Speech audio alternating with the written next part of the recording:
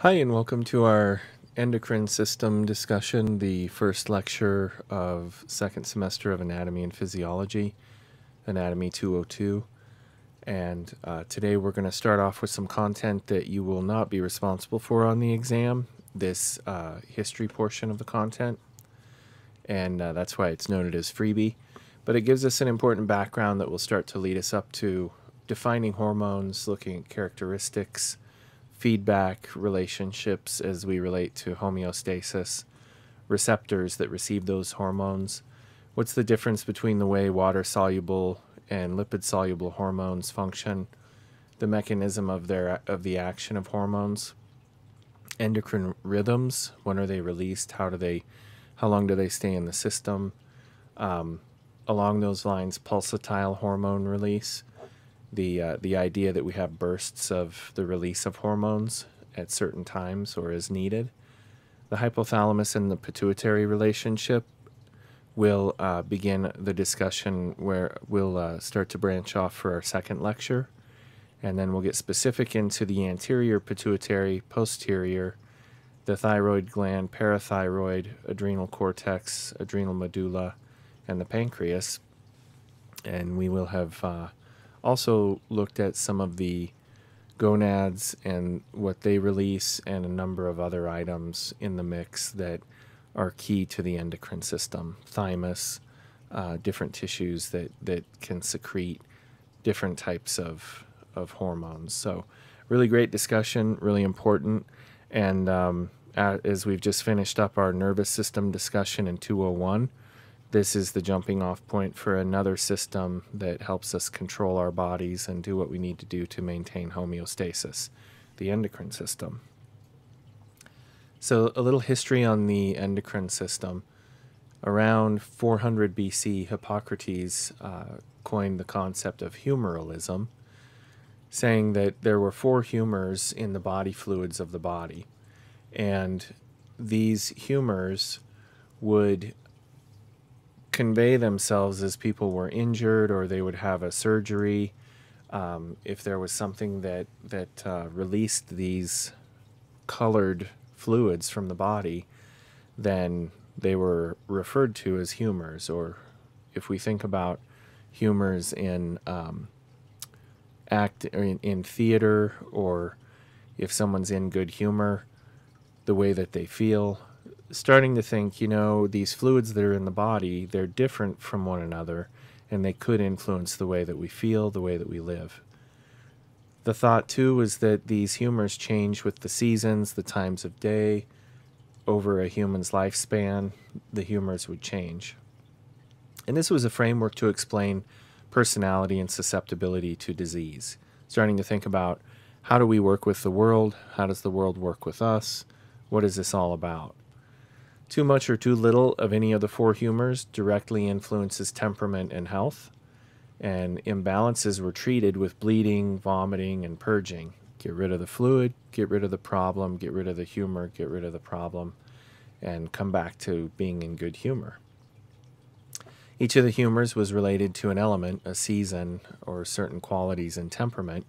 So for instance, if we think of the main elements of our planet, the air was considered to be associated with spring, its humor was the blood, the qualities were warm and moist, and the temperament was sanguine, or courageous, hopeful, sociable. Fire was associated with summer, and its humor was yellow bile, warm and dry, choleric, short-tempered, ambitious, aggressive. The earth was represented by the season of autumn and black bile, which would be cold and dry, melancholic, moody, pessimistic, unsociable.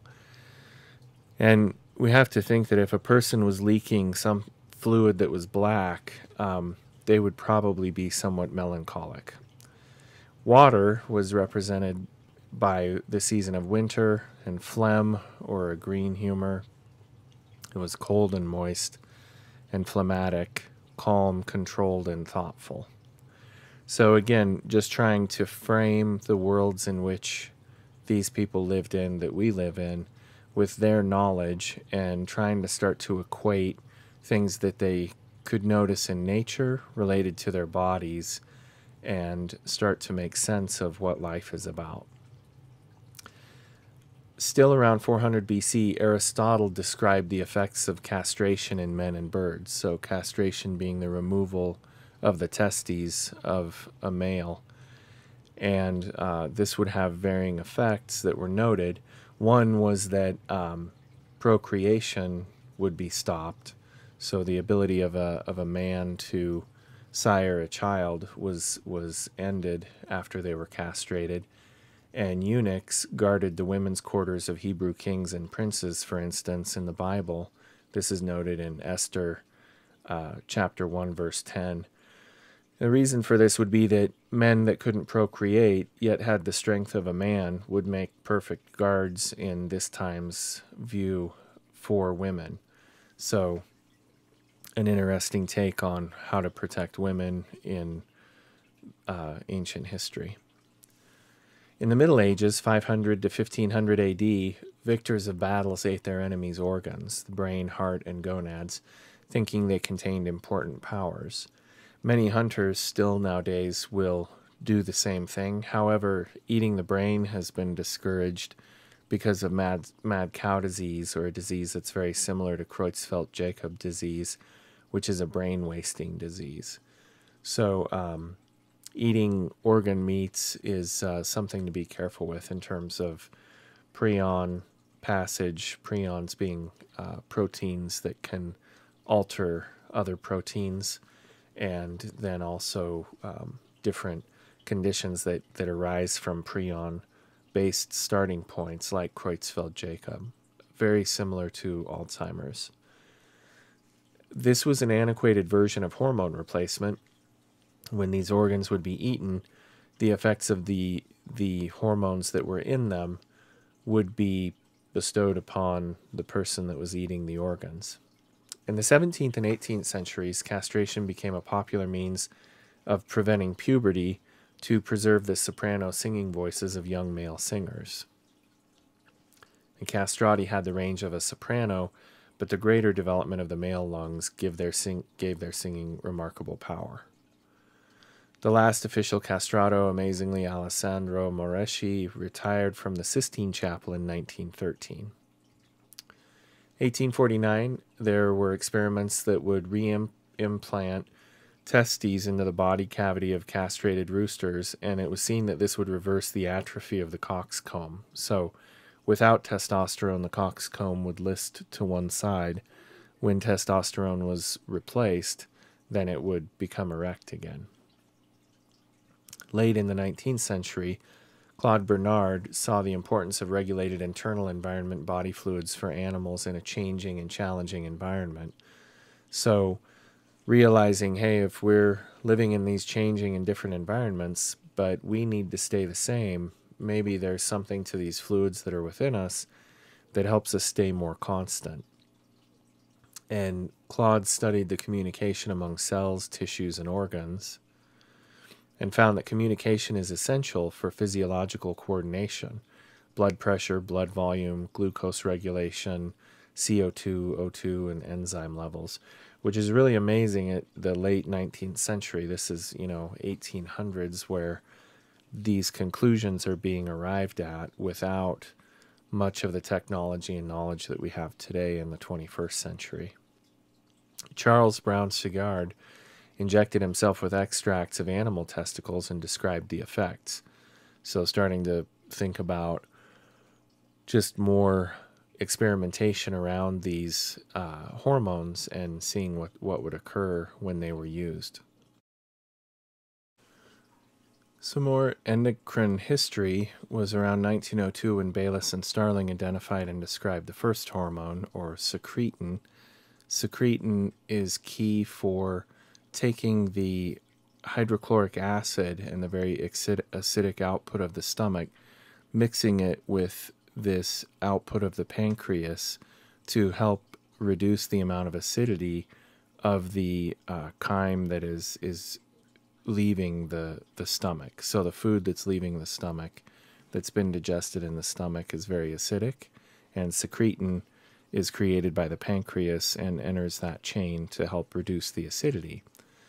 So this introduced the concept of chemical regulation via hormones and regulatory physiology, which would be the idea that our physiology can regulate our bodies, our functions.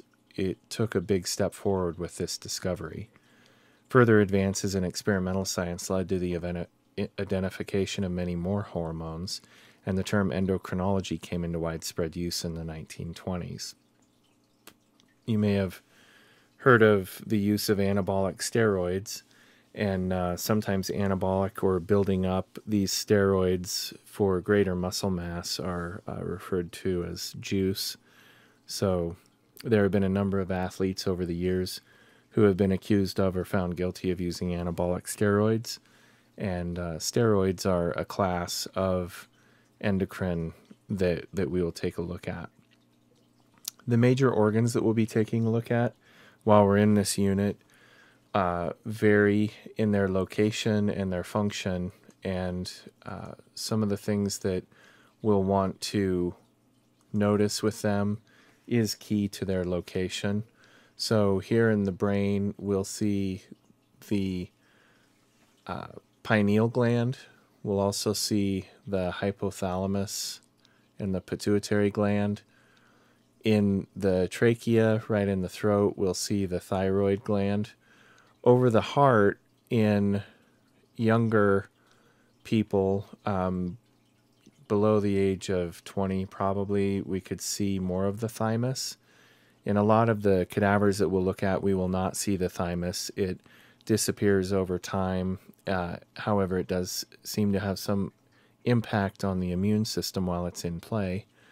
We'll take a look at the adrenal glands, ad being above the renal, the kidneys, so these are adrenals.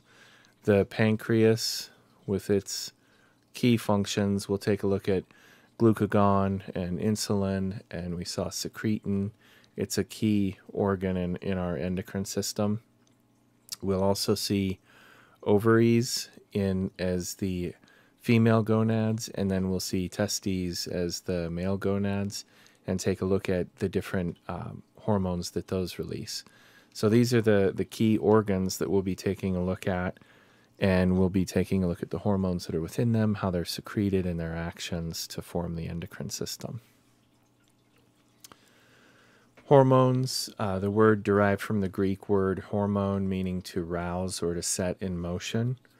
And when we think about other words that we'll be using in here, there are words that show up that we want to make sure that we're clear with. So hormone is a big one, having a Greek root. We're also going to see endocrine, of course. So endo, within, and then crine, the last part of the word, or the suffix meaning to be separated or to distinguish. And then we'll also see that a lot of these hormones are tropic, and tropic is going to be another Greek word that will mean to turn or to change. So these are some keywords that we'll see as we continue to work: hormone, endocrine, and tropic.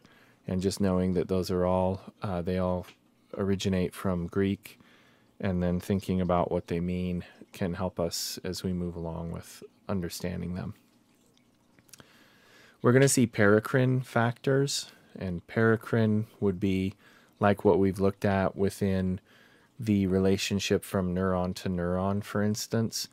Paracrine factors and autocrine factors. And paracrine is going to mean that these are hormones that relate to an effect only in the vicinity of the gland secreting it. So if we think about something like this that would be involving something like a neurotransmitter and hormones, that would be paracrine. The target is the cell that's in close proximity. Autocrine, if we think of auto, meaning that it relates to self, These would be items that we're looking at that are more within the realm of targeting cells of production or cell differentiation that happens within the embryo. Neuroendocrine factors are components that we're interested in where we're thinking about that relationship between the nervous system and the endocrine system. So all of these components, hormones, paracrine, autocrine, and neuroendocrine factors, are key parts of our discussion, and they'll become more evident as how they play in as we continue. Endocrine is going to mean that we have some kind of an endocrine gland that is going to release a hormone into the bloodstream through a capillary that will go through the bloodstream and attach to a receptor on a target cell. Then we'll see paracrine again, where we have one cell that releases a paracrine factor that affects another cell. And autocrine, where we have a cell that releases an autocrine factor that will affect itself. And neuroendocrine, say we have a neuron that activates antidiuretic hormone in the from the hypothalamus to the pituitary gland, and that goes into a capillary for distribution to affect the function of the kidneys. Then that would be neuroendocrine because we have nervous system influence affecting an endocrine outcome. So if you take a minute to try these next questions, if you pause the video while you work out your answer, I'll just let you know that you should pause, and then if you don't, the video just continues. But if you do, it's an opportunity to ask yourself these questions and then try your hand at it while we're not in class. These are iClicker questions that we use in class. So go ahead and pause now if you want. And here's your answer. For this next one, go ahead and pause now if you want. And here's your answer. So characteristics of hormones, we have different chemical classes. So how are the hormones actually made molecularly? And they're going to have a low concentration. So it doesn't take a lot of a hormone to affect a big change. Chemical classes of hormones then are proteins, which are derived from several amino acids. And these are peptide versus polypeptide, or many peptides or groupings. Amines derived from one or two amino acids, and steroids derived from cholesterol. Eicosanoids are derived from fatty acids, and we won't focus on them. We'll stay focused mostly on the chemical classes of proteins, amines, and steroids. We have different chemical classes. We have a low concentration, and so we have these hormones that go into the bloodstream and endocrine cells that secrete them. And then we have target cells with hormone receptors. So this is a key point of the discussion, is that we are very much interested in hormones, but if we don't have specific receptors at the end of the stream, then we're just putting a molecule in our bloodstream and who cares? But when we have specific receptors for a particular hormone, this is when we start affecting change.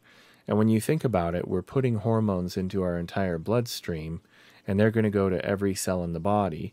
Does every cell in the body react to a particular hormone? No. The only cells that react to that particular hormone would be the ones that have the receptor for that hormone.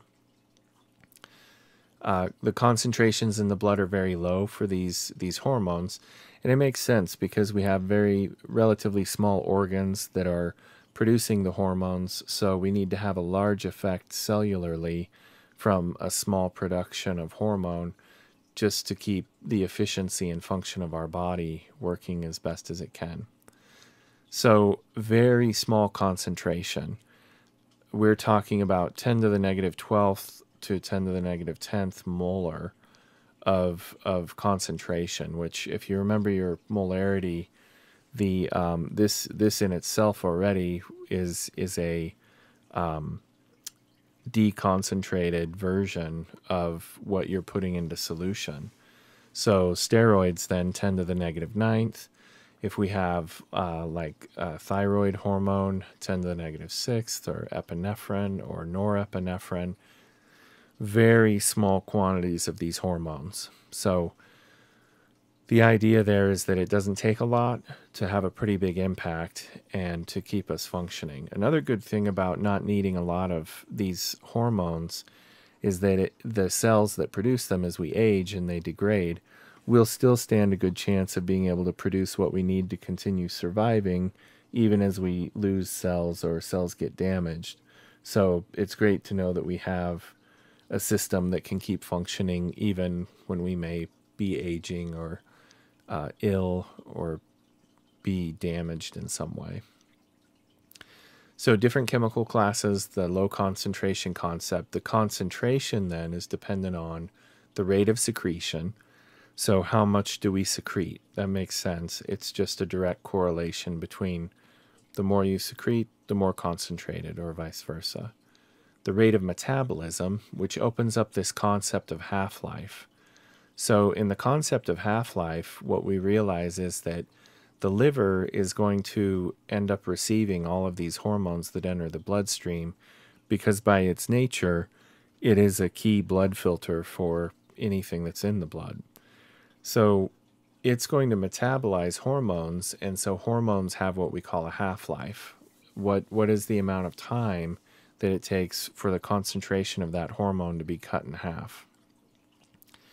And then we're also interested in this concentration of hormones based on the binding proteins that are in the blood. So binding proteins are necessary to sort of escort these hormones through this aqueous environment to their destination. So what kind of binding proteins do we have? Some ideas on half-life. Peptides, 2 to 30 minutes is how long they will have. Concentration will be cut in half. Proteins, an hour. Steroids, 30 minutes to 2 hours. Catecholamines, 10 to 15 seconds. If we have our T3 and T4 released from the thyroid, 1 day to 7 days. So these can hang out for a while. Binding proteins then. If we think about these proteins, that when the hormone goes into the bloodstream, it has to be bound to another protein so that it can make it to its destination. And here then, if we think about globulins, these are very large molecules that increase solubility of a hormone, or they'll also extend the half-life. Just by the nature of their connection, they resist the metabolism in the liver. Catecholamines are mostly water-soluble, these binding proteins. They use albumin, and their binding is nonspecific, and they have a low affinity. Protein hormones that are water-soluble are also going to use albumin, and their binding is nonspecific with a low affinity. So the low affinity concept is we're thinking about. These are pretty open to capturing hormones, and they themselves, these binding proteins, are water soluble, so they'll help bridge the gap between hormones that may not be water soluble and help them move through the bloodstream in a solute manner so that they can arrive at their destination and do what they need to do. And finally, for steroids and thyroid hormones, they're lipid soluble, and they use their own binding proteins, and binding is specific with a high affinity. So these are a couple of different thoughts on binding proteins and how they work in the body. And again, binding proteins are going to increase solubility or extend half-life. Just remembering that, and how they will associate, like in this figure, if the red triangles are a steroid hormone, the green triangles are a protein hormone, and then we have a BP, a binding protein, and then we also have albumin that is working within this. So depending on what the hormone is, it's going to have a specific binding protein to help it move through the aqueous blood. Some characteristics of hormones continued then. Regulation of hormone secretion.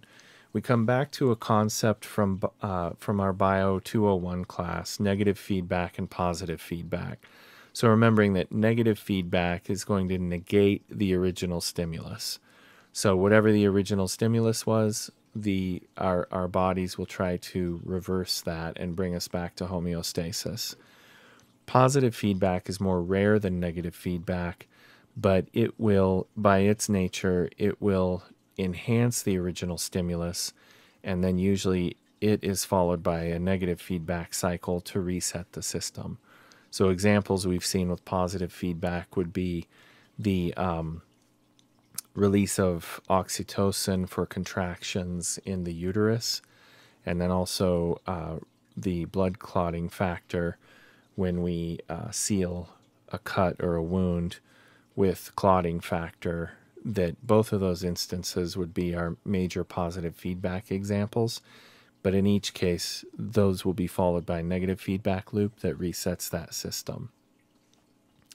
So in this system then, we remember that we have a control center that's usually the hypothalamus, but it may be something else. We'll see, another organ or location.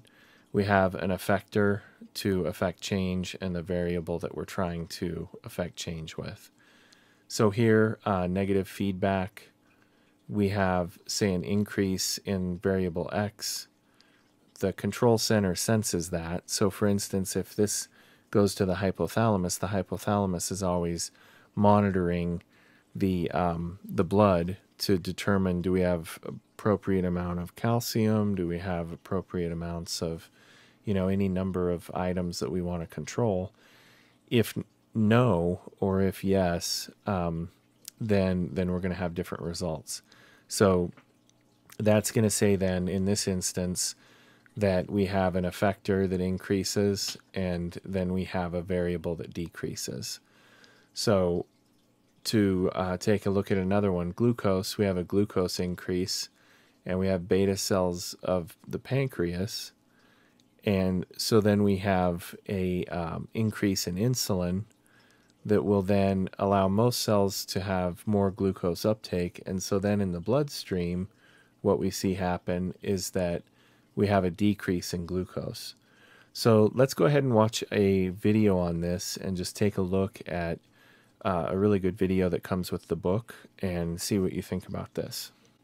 The sugary snack you devour enters your digestive system and is broken down to simple sugars like glucose. Glucose enters the bloodstream, causing an increase in blood glucose levels. But various mechanisms bring blood glucose back down to its normal level, the set point. This is an example of homeostasis, the body's tendency to maintain relatively constant internal conditions. Hormones produced by the pancreas regulate blood glucose levels. Let's zoom in. When blood glucose levels are high, glucose molecules leave the blood and enter beta cells in the pancreas. The beta cells respond by releasing the hormone insulin. Insulin enters the bloodstream and is transported to cells all over the body. Let's see what happens in the liver. Insulin binds to receptors on liver cells. This causes the cells to take in more glucose. Inside the liver cells, glucose is converted to glycogen, a storage molecule. Blood glucose levels decrease as glucose is taken up by liver cells and other body cells. As a result, less and less insulin is released by the pancreas, and blood glucose levels stabilize at their set point.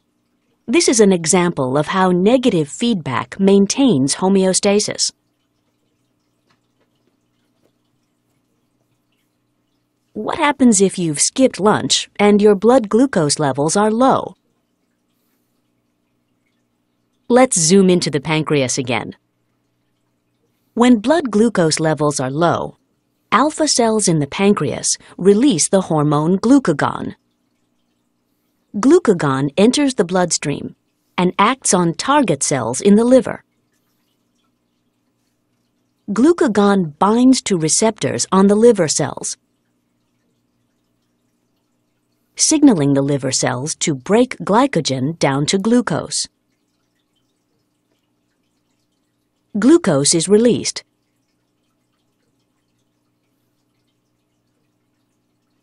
and blood glucose levels increase. As a result, less glucagon is released by the pancreas, and blood glucose levels stabilize at their set point. In this way, two hormones with opposing effects allow the body to maintain homeostasis of blood glucose levels.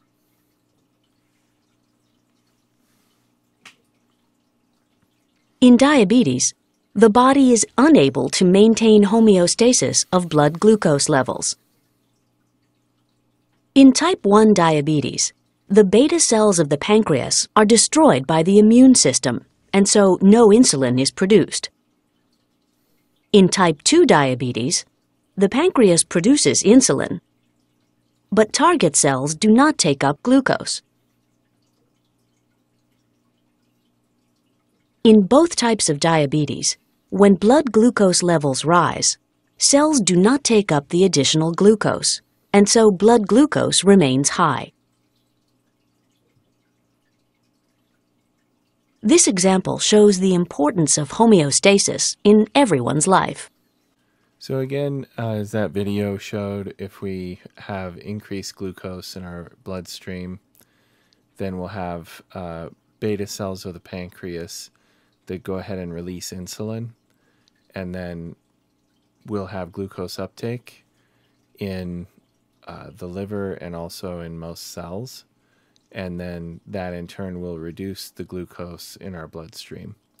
So kind of a nice video that shows this and some more items specific to diabetes and the function of the pancreas, with the release of both glucagon for the release of sugars from the liver, and then the release of insulin for the collection of glucose into cells of the body in the liver. When we get a little more specific about negative feedback, we have this idea of a long loop versus a short loop, and this plays into primary versus secondary endocrine disorders. So here, for instance, if we have a thyroid gland that has released or it's showing decreased amounts of T3 and T4 in its release, what we realize then is that the way to change this is to have more of this thyroid releasing hormone that will influence the pituitary gland to release thyroid stimulating hormone that then will increase the T3 and T4 levels of the hormone release from the thyroid gland. So along these lines then, when we take a look at what is the long loop, what is the short loop, the idea with this then would be that here we're thinking about when these increased levels of T3 and T4, when these go up, there is a sense in the bloodstream that tells the hypothalamus, we're good on T3 and T4. You can quit releasing the thyroid releasing hormone. This is a long loop. So this is the loop that says, you're all the way out here at the end. Hey, hypothalamus, we're good to go. The other area that can advise the hypothalamus as it's checking contents of the bloodstream is when the anterior pituitary releases its thyroid stimulating hormone. The release of this can actually be sensed by the hypothalamus, and then the hypothalamus can quit releasing the thyroid releasing hormone, which then quits asking the anterior pituitary gland to release its stimulating hormone and will quit increasing T3 and T4. This over here is the short loop. So when we think about negative feedback, we're negating the original stimulus of a lower amount of T3 and T4, And so we negated that, we increased it. How do we know then that we can stop increasing it? We have to have that feedback to the hypothalamus of either T3 and T4 in the bloodstream or of the thyroid stimulating hormone. So just saying that, however far downstream we get, there's a long response to that, or there's a short response to that will stop that production so that we're in homeostasis. So that's kind of the long loop, short loop portion of the discussion. And it makes sense in this cascade of events, we can have it readjust, and it's always sensing its own function as well. A positive feedback loop then, in this one we're thinking about the original stimulus is enhanced. So again, we still have a control center, an effector, and a variable. So let's say that our variable increases and the control center senses that, and the effector then increases its release, and then that enhances the release of the original variable. So an example of this would be contractions that, say, the fetal head is pushing against the cervix, which then is sensed, those stretch receptors are sensed by the hypothalamus, that then releases oxytocin from its posterior compartment into the pituitary gland to then be released into the bloodstream. And then that inspires more uterine contraction until the baby is birthed, and then this system would reset to where contractions end after the birthing of the child. A concept here then coming up is the degree of action on the target cell. And this is going to depend on circulating levels of the hormone, so how much do we have, the numbers of receptors for the hormone, and then the affinity of the hormone for its receptor. So affinity also means desire or some kind of a connectivity. So affinity would be to just say how much does the hormone have an interest in interacting with the receptor that it's going to. So receptors themselves are, again, on the surface of the cell membrane, this phospholipid cell membrane, so a sandwich layer of phospholipids, and so receptors are proteins within that membrane. They generally bind hormone with high affinity, so it just makes sense that a key that fits a lock is going to open that lock better than a key that doesn't. And just saying that high affinity means a high desire, so those hormones are going to be bound that match their receptors more readily. Concentrate hormone to target cell. So how much of this hormone can we get to the target cell? That makes a difference in how it's received. And then this will initiate a biological response that will trigger responses at variable speeds. So time to onset of action, if we think of the type of hormone and then the time to response, catecholamines are milliseconds, so very fast. Peptides are seconds to minutes. Proteins are minutes to hours. And steroids are hours to days. So if we think about steroid medications, for instance, like say steroid medications that we would use for treatment of asthma, you'll see a lot of the indications for these medications that it's recommended that they be taken a few days before it's expected to see any results from them. And that's because we have a certain amount of time that it takes before they affect change at that DNA level and alter the cells. So the regulation of receptors then, what we would think initially is, oh, okay, so receptors would just be static. They just are what they are, and they're always in a set quantity on the cell. However, that's not the case. So hormones themselves can regulate the sensitivity of target cells by changing the receptor number in target cells.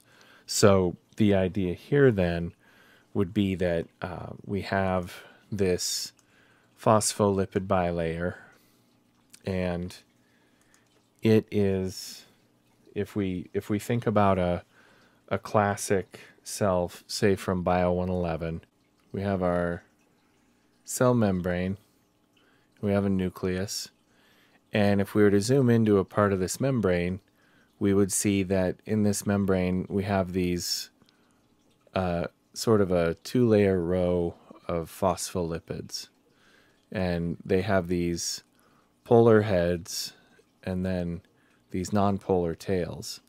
So the polar heads are hydrophilic. We have water outside of the cell, and polar tails are hydrophobic. They're afraid of water.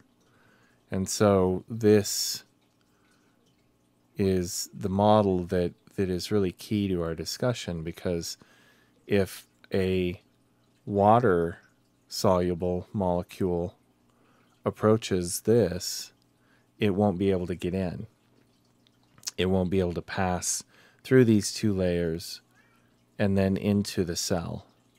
So there has to be a protein out here that will create a change when it's approached by a water-soluble hormone. And so when that water-soluble hormone reaches this protein, we're going to see a change that happens inside the cell.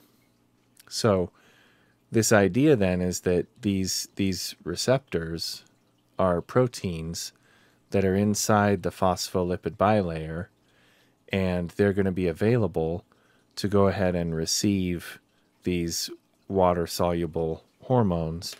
They themselves can be regulated or adjusted by changing the number in target cells.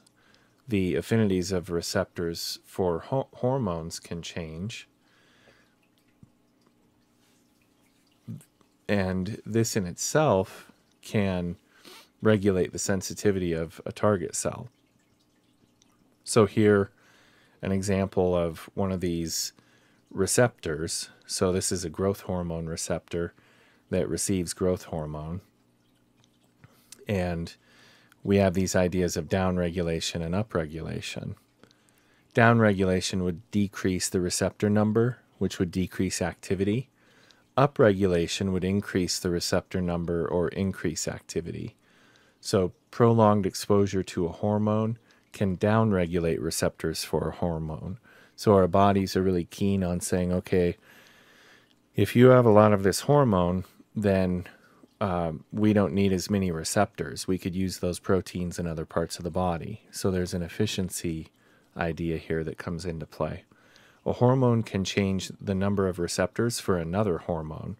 So an example of this would be in the uterus. Progesterone can downregulate estrogen receptors, and estrogen, on the other hand, can upregulate progesterone receptors. And we have this relationship between progesterone and estrogen that is key in the way that, say, for instance, a menstruation cycle works. And we always have this interplay between these two hormones. We'll fall out of homeostasis if we lose one or the other of those hormones, or the cells that produce them, say within the ovaries, as women age, and these hormones are reduced, then we see different effects that affect homeostasis, where we may need pharmaceutical or some kind of supplementation, or different thoughts on how to approach a loss of estrogen. Functional changes caused by hormones. These are the four major items that if we were to just classify and discuss what do hormones do for us, why do they matter, we would say reproduction, growth and development, the maintenance of body fluids, and metabolism. So major functional changes that hormones cause that allow us to live the lives that we do. This idea again of water-soluble versus lipid-soluble hormones, coming back to that idea of the plasma membrane. So here, a plasma membrane with a nucleus with DNA inside.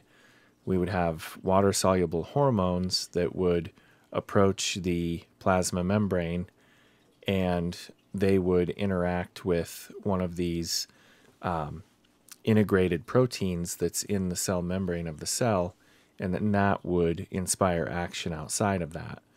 Lipid-soluble hormones then are able to go through the phospholipid bilayer and even into the nucleus if they have a proper receptor inside the cell.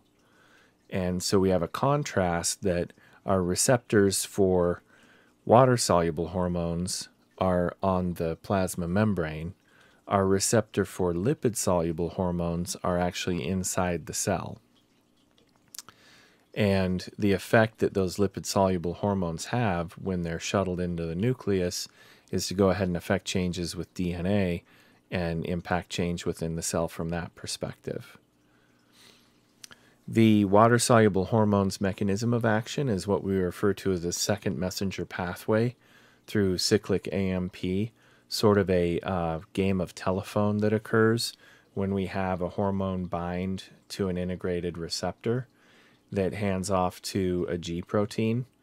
And then through this activation of the protein, it moves down and activates the adenylate cyclase, which then goes ahead and converts ATP to cyclic AMP. So we have a molecular change there. And this goes on to activate protein kinases. And whenever we see A's, we think of an enzyme, which is a protein that will affect change in the body. So let's take a minute and watch a video on this happening, which I think will help you with some of this idea of second messenger pathway that's exclusive to water-soluble hormones, and see what you think. The endocrine system consists of hormone-producing tissues located throughout the body. The circulating hormones control the rates of body processes and maintain homeostasis. Within an endocrine gland, endocrine cells secrete hormones, which diffuse into nearby capillaries. The cardiovascular system transports these hormones throughout the body, affecting target cells in various tissues. Target cells for a specific hormone have receptors that bind the unique three-dimensional shape of that hormone. Cells that lack a specific hormone receptor are unresponsive to that hormone, even if a high concentration of the hormone is present around the cells. Although cells express a variety of receptors, we'll focus on one particular class: receptors that bind water-soluble hormones and exert their effects through the intracellular second messenger, cyclic AMP. These receptors are embedded in the cell's plasma membrane because water-soluble hormones cannot enter the target cell directly. A hormone molecule, acting as the first messenger, binds to its receptor, causing the receptor to change shape. The receptor can now activate specific intracellular G proteins. The activation process begins with the release of a GDP molecule from the G protein in exchange for a GTP molecule. This causes the G protein to change shape and become active. The hormone-bound receptor activates many individual G proteins, which greatly amplifies the signal from a single hormone molecule. An activated G protein diffuses along the plasma membrane until it binds to and activates the enzyme adenylate cyclase. Once active, adenylate cyclase converts ATP to the second messenger, cyclic AMP. These many molecules of cyclic AMP from each activated cyclase enzyme represent a further amplification of the initial hormone signal. The increased concentration of cyclic AMP activates enzymes known as protein kinases. These activated protein kinases phosphorylate a variety of proteins within the cell. This changes the activity of those proteins and generates the cell's hormone response. The cell's response is characterized by the specific proteins present in the cytoplasm, only some of which can be phosphorylated by protein kinase. The cellular response diminishes rapidly once the hormone is no longer bound to its receptor. G proteins hydrolyze their bound GTP to GDP, returning to their inactive state, and dissociate from adenylate cyclase. This ends cyclic AMP production. Existing cyclic AMP is degraded by the enzyme phosphodiesterase, which is already present in the cytoplasm. As the cyclic AMP concentration returns to resting levels, protein kinase inactivates, preventing further protein phosphorylation. The target cell has now returned to its pre-stimulus condition, ready to respond to future hormone signals. The signal of a water-soluble hormone binding to a receptor on the plasma membrane is amplified through the activation of many G proteins and the generation of even more cyclic AMP. This cyclic AMP activates many protein kinases, which affect many thousands of intracellular proteins, all shaping the target cell's response. The response of many target cells produces the homeostatic and regulatory effects controlled by the endocrine system. I think that video shows a really nice way of thinking about how the second messenger pathway in relation to water-soluble hormones works.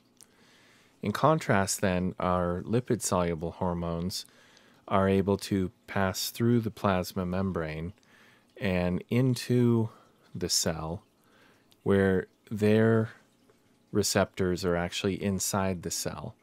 Once they've merged with a receptor, then they can pass through into the nucleus and affect change with DNA to create new proteins from messenger RNA that's created. So here, if you want to take a minute and try this question, and then I'll go ahead and advance. So if you'd like to, please pause right now, pause your video, and try this question. And here's your answer for that question. So we want to arrive at this hydrophobic or hydrophilic question of what molecule we're dealing with first. Here's another question for you to try. I'll pause if you want to pause the video now.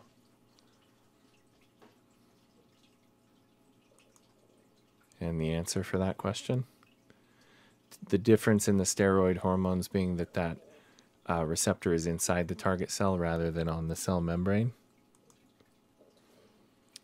And if you'd like to try this question and then pause the video before the answer shows up. And there's the answer for that question. And then if you'd like to try this question, please pause the video.